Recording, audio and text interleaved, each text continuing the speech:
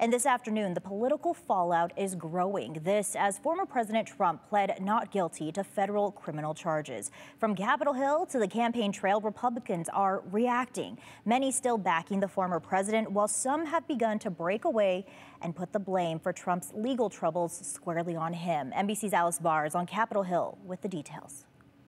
As former President Trump makes his first appearance in federal court today, pleading not guilty to charges he mishandled government secrets and misled investigators, he's already appealing to the court of public opinion. It's a disgrace. It's a witch hunt.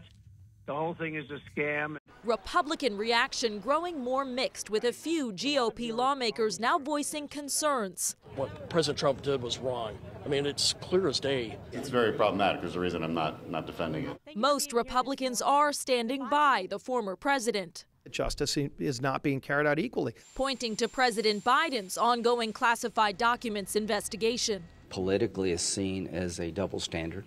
Legal analysts stress that unlike Mr. Biden, Mr. Trump is accused of obstructing efforts to get the documents back. There is evidence that he acted willfully. That is, he knew what he was doing, and he even knew what he was doing was illegal. Former President Trump faces a 37-count indictment accusing him of storing highly classified national security documents haphazardly around Mar-a-Lago, showing them to people twice and concealing them from investigators.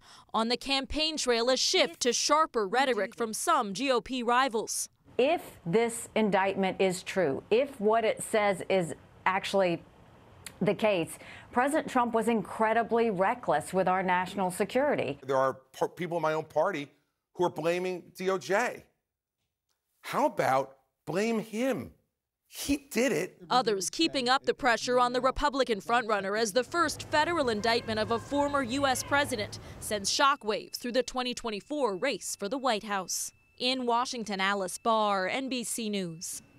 And there are a lot of questions now about whether any trial will play out during the presidential race or push until after the election, and what effect it will have. The former president has been fundraising on the indictment, including an event that's set for tonight back in New Jersey.